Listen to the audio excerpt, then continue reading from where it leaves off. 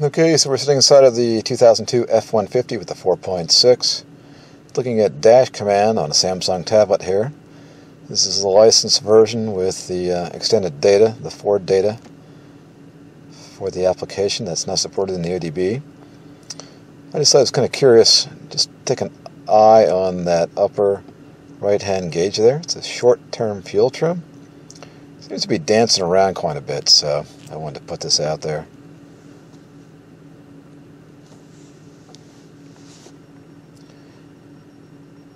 Also, here's the O2 sensor voltage down here in the bottom right. Hopefully you can see that. Notice how that's dancing around quite a bit too.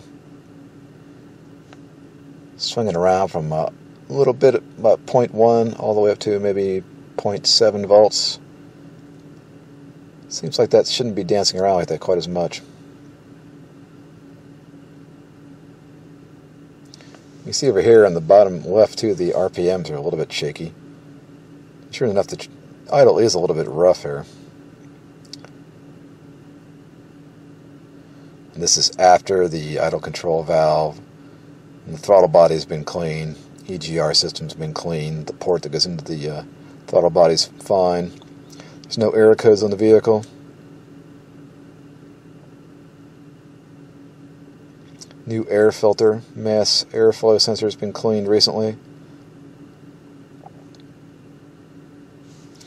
Okay.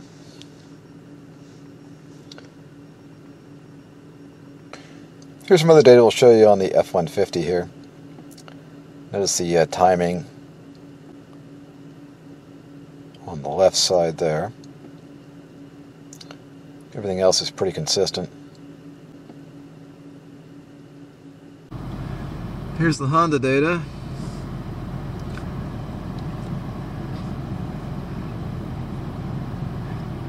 Notice how the O2 sensor is much more stable than the F150 is.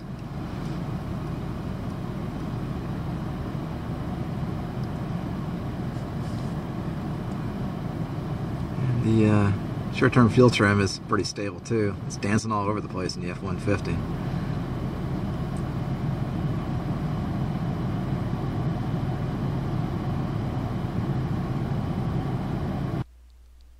Okay, there you have it. If anybody has any suggestions on what might be the issue with that F-150, or maybe that's just normal for that era vehicle, please post it in the comments section. I'd love to hear from you.